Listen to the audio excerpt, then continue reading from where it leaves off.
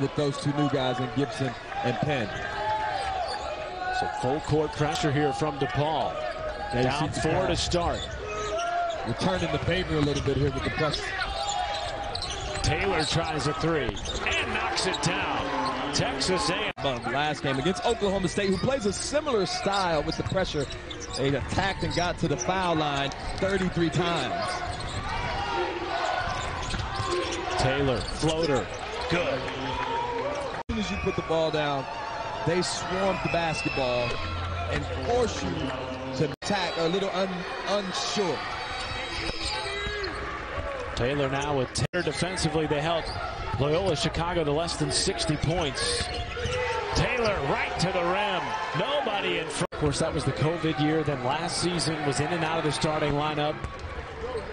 Sometimes having a DePaul team that's banged up again. And he's still trying to figure out where. They got to be able to do this without fouling, however.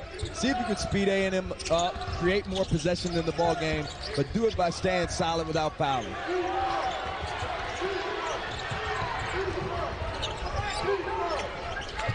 A&M hasn't been sped up too much in this ball game. Just 8 turnovers for the Aggies. They average over 13 a game.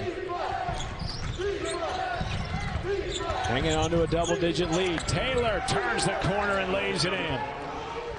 Your turnover and a technical foul away from having a 10-point game. We've had a few of both of those today. Taylor fakes the pass and buries the ball. What Williams wanted to see. They lost a couple of games in double-digit fashion to Murray State and Colorado at Myrtle Beach.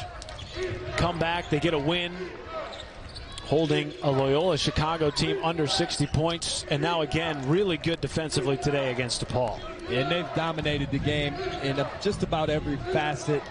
And Coach Williams making the adjustments, right? Changing the starting lineup, and then tonight playing through the post more with Henry Coleman. And Coleman, as a result, has 6 assists as a big man.